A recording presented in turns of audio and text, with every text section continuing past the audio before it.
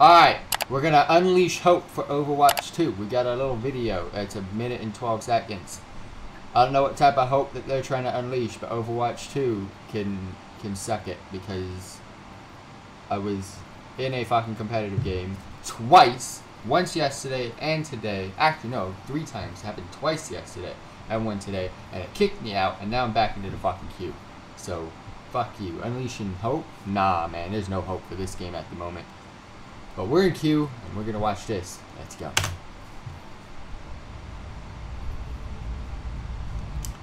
They present no hope.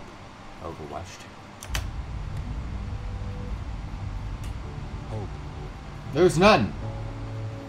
We treat it like some sort of wish. What is this?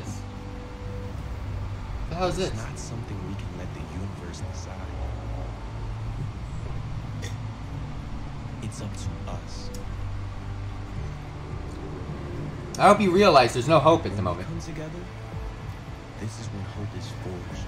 No. And when we do, it becomes a force more powerful than any. Then stop kicking me out of my freaking game, bro.